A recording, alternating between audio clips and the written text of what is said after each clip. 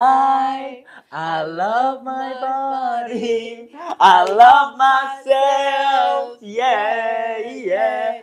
Welcome to the Shout Show, and this is a Wealth and Wellness podcast with me, Uddin, and Nadine Schwartz. Amazing, yeah, thank Today's episode is all about Beyond the Zen Zone, incorporating spiritual practices into daily life. Nadine, any thoughts on this? Any thoughts? I mean, stress. Oh my gosh, sorry for my German English today. Stress management. Yeah, it's very German sometimes, but it just comes out. It's okay.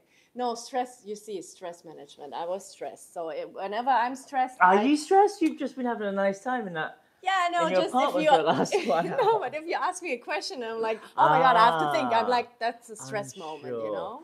And it might be not a negative stress moment. So we're talking today a lot about stress and stress management.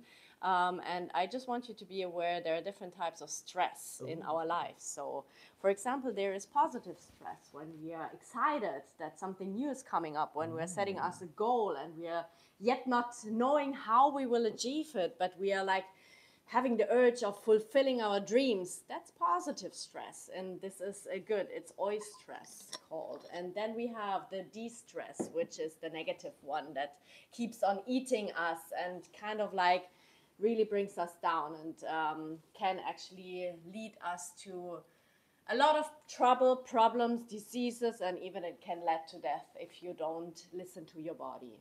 Well, I have a question for you, Nadine. What are some effective strategies for managing stress in the workspace? Yeah. And particularly when the demands of your job feel overwhelming? I'm sure we've all been there before. I haven't. I used to work in advertising. We had 15 or 16 deadlines in one day, and some of them had to be delivered yesterday, and we had to pull all-nighters all the time. So we just drank a lot of booze and dealt with it that way. Wasn't a problem until I burnt out. So how can we not get there? Well, it depends as well on the stress level, but if you, for example, had a really stressful day and you were just running around 24/7 and you cannot breathe anymore, or for example, you had a very bad discussion with one of your team members and you're just super angry and cannot breathe anymore and are not relaxed at all, what I do, the little biohack, what I'm all the time telling my clients, for example, is take a moment, go out of the room, go out of your work area and breathe. Just literally breathe for a minute. Take like 4 deep breaths in and out and just let everything be, but focus on your breath. And if you do that, for example, for 90 seconds after you were angry at something, you should feel that the anger is coming down and that you're not that angry anymore. So breathing is one of the key things what you actually can do when you're stressed.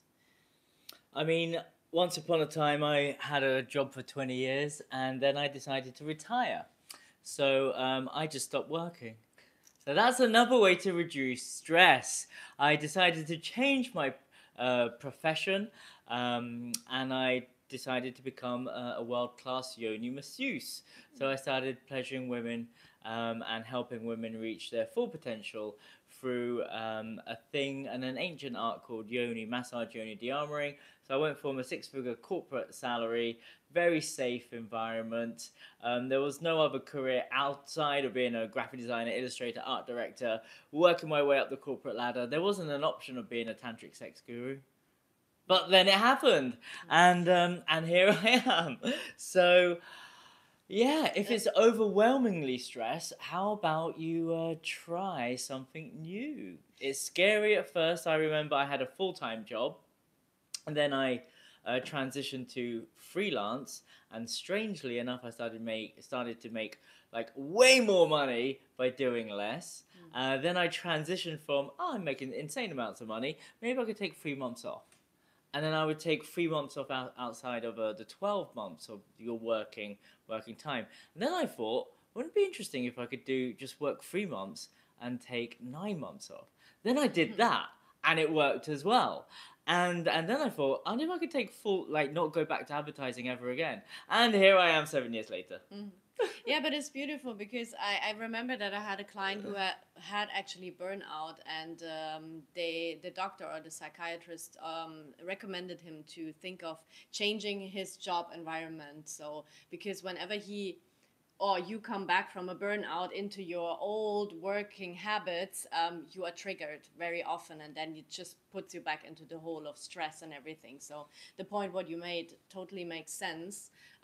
You don't have to switch completely your career, for example. Take a break. Take a break. I took some years off, and I Yeah. basically went down a tantric rabbit hole, and I came back to my advertising job, and I started sitting in an office again, and I loved it. I really enjoyed it, and in fact, I was better.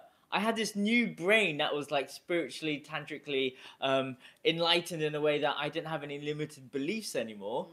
And then I became a copywriter, and I'm dyslexic, so I actually started being a copywriter for Disney. So that was really interesting, and I basically came back home, back to London, to a city, and really enjoyed being at work. Yeah, but that's really cool what you just said. Yeah, I like that point. So, another question, Nadine. How can we identify the root causes of stress and work? How can we identify the root causes of stress and work to address them in a healthy way rather than just treating the symptoms? Oh, basically, what's the root cause of all the stress, and rather than going to the doctors and doctors prescribing you pills? See, but that's a funny thing what you just said with your journey, because you said you took a break and you worked a lot on yourself. You did some spiritual practices, some tantra practices, and I think it helped you healing the root cause of the stress, because maybe the job was not the real stress thing. There was maybe something deep inside what had to be looked at, and that is often the journey what we have to go through. So what could be a way of finding out what is really the thing, beside pills and shutting just yourself down and not seeing where the point is? I mean, I remember going through my awakening when I had my crisis back in 2014, and a lot of people around me were going through the same process, and they would get their loving parents and their friends said, you need to go to doctors, you need to see a psychiatrist. A lot of them got given pills. I had the options of taking pills and being I spoke to a psychiatrist from the NHS, and they made me want to take more drugs and really made me feel a lot worse. They didn't understand me at all. So what I did was I found a therapist that actually was more aligned to who I was. So I met a therapist who changed my life, and she identified herself as a fairy. And back then I identified myself as a unicorn, and she's the one that taught me my self-love practice that I teach to all of my clients. She's the one that taught me about Tantra and how to get on that path of self-discovery, and she understood what a heartgasm was and how to get an orgasm in your heart, because I was randomly getting them, and I could only get it when I was drunk or on drugs. I was like, I want to get that when I'm sober. So she just knew what I was talking about. Whereas conventional medicine, and I did try AA, NA, and everything that was available in London, and nothing worked. It made me worse, in fact. So finding the right people that could support you, that understand you, and that see you is really, really important. Having the right support network. The other people around me, they got sectioned. I go back to London to this day, and they still are on the same pills, and they still have problems with their mother. They didn't do the real healing. They don't know it's an option. Where I'm from, it's all about healing the connection with your mother and your father, going back home, forgiving them, and like releasing all the stress around the pressure that my parents put me under in order for me to be a success. So I'm a overachiever, a perfectionist, and I'm sure a lot of people watching this could relate. I had to learn to surrender, let go of control, and learn how to like just relax a bit. And when your nervous system isn't ready for relaxing, it's really hard to tell someone, hey, just chill, go on holiday. It's like, no, your brain's like hardwired to like complete 15 tasks in 2 seconds. So that was your root cause. Yes. What you just said. Perfectionist, overachiever, and also an addict. So I was addicted. So no matter what I did, I would become like the best at it. So I had to transition from addiction to passion.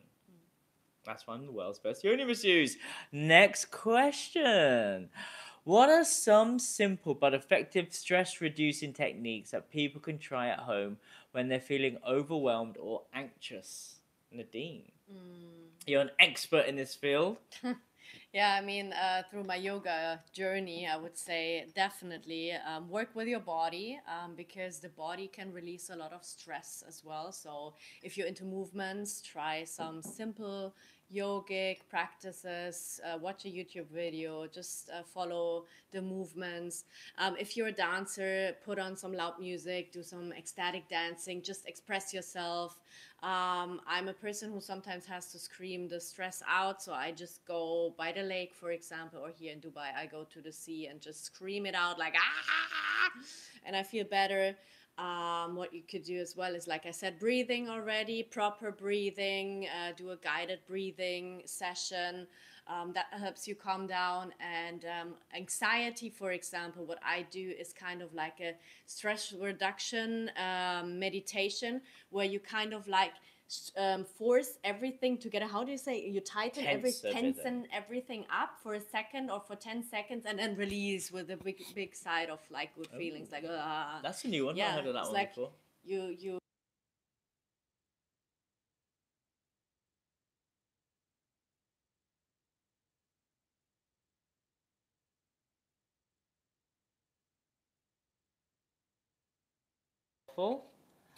And what you can do is we use a thing called breath, sound, and movement. And this is basic techniques to release stress. Animals, when they get attacked by other animals, they find a place on the grass and they shake out all the stress. I remember accidentally walking, treading on the foot of a dog in Westminster Underground, and it walked away and just shaked, and it was just fine after that. So we have these animal bodies. We're mammals, but we've been so conditioned to sit still that we've actually ended up becoming very still and not utilizing our bodies anymore. So what's happening is we don't know how to regulate our nervous system. The whole point of my job as a tantric practitioner is to bring women into homeostasis, into getting them out of their head, into their body, regulating their nervous system through somatic body work, trauma release. And this is like such a basic thing that we should be doing, which is called human connection, but we're so conditioned to be isolated. So I come from a community, and I'll be going back to those communities pretty soon, where everyone's just touching everybody. We're just like lounging around and cuddling, super chilled. And guess what? We're all super chilled. So when Chef, there's something else. You said something in our last event about the cuddling, the hugging. That's stress relief too. Yeah. Explain that quickly. Yes, so one of the easiest things you could do is hugging. And if you don't need a partner to be in love to hug someone. You've got friends, that's what friends are for. So what you want to do is you want to connect with your partner, hold each other longer than 90 seconds, heart to heart. I've designed a very specific hug that allows you to open up your heart. And this is a free breath hug. And you make the sound ha, which is the sound of the Anahata chakra. And this allows you to get out of your head into your heart, vibrate the heart, so it awakens the heart and brings a bit more peace to your body. And Virginia Satir, a very famous family psychologist, once said that you need 4 hugs a day for survival, 8 hugs a day for maintenance, and 12 hugs a day for growth. And this is why all the spiritual hippies are always hugging, and it's because, you know, there's a reason to it. So that's one very good thing that you could do. Shall we show them a proper hug? Yes, let's show them a proper hug. So you go heart to heart, and you make the sound ha together.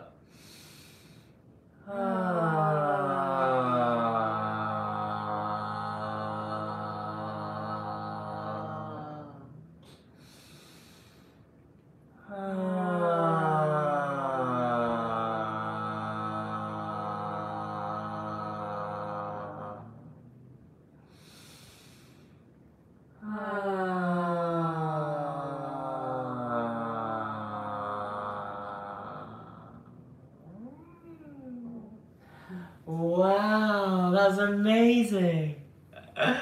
So we've had people come to these events we put on, and they have this experience where they hug someone. And now these people aren't used to hugging people. The only time they really hug someone is when they're hugging their mum or dad, or hugging a girlfriend or boyfriend, but they don't know when they're going to be in a relationship next, and they could wait a lifetime for their life partner to show up. So when we create these safe spaces where people come together and relax their nervous system, they feel a sense of oneness, and they literally dissolve into nothing. And they could hear the vibrational frequencies together, so you could actually feel, hear, and experience actual oneness. Easy techniques. There's so many techniques that we've developed that's so translatable into the workplace. Like when I was living in Sweden, I'm hired to go into the workplace to relax co-worker people's nervous systems by giving a 10-minute chair massage. So I go in there, give them a massage, but I do these very specific techniques, and then they become more productive for the rest of the afternoon. Google does that, for example. They offer free massage services. Yeah, it's very important. Do you know why? Because they like that all the time. Yeah. That's why it's so important to do some yoga. Exactly. And stretch. Movement practices. Breath, sound, and movement are key to relieving stress. And meditation is very good to calming your thoughts. Exactly. And if you have trouble meditating at all, start with the guided meditation.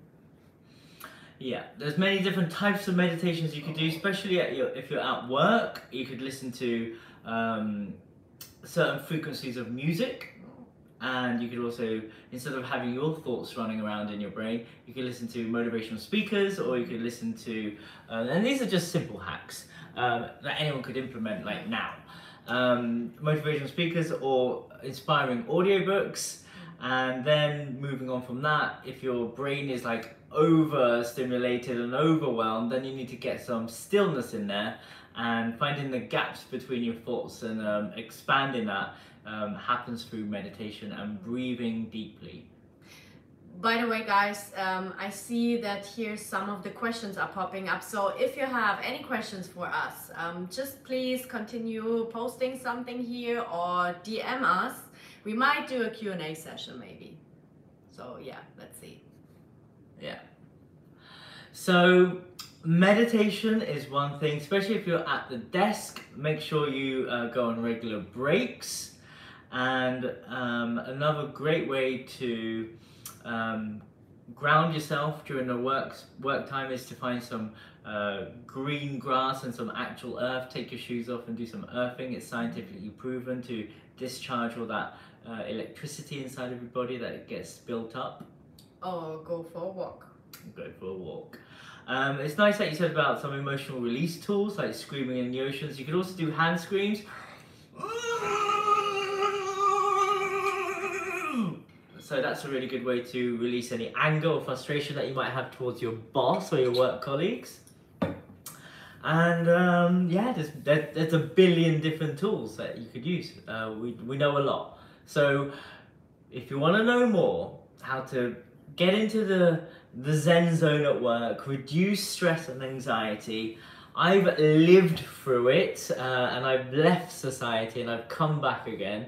So I'm very much a mentor in all of this, as I've got proven strategies and techniques on how to relax your nervous system, reduce stress, and come into a place of stillness. And have it, like, my speciality is having a relaxed nervous system. That's my jam, that's my thing. I've trained myself to do it. So yeah, if you want to know more, find me on sacredsexualawakening.com or instantsexpert.com or at Uddin on Instagram or YouTube. And where can we find you? So yeah, you can find me on YouTube or on Instagram. My name is Performance Alchemist, and if you have trouble like finding your abilities and your power and your performance skills, I can help you with that. And that not just this, because I can balance you beside of that. So you find your inner balance, and then you will be performing at your best version ever. So if you want to do that step, just write me, text me. I have various programs happening right now. So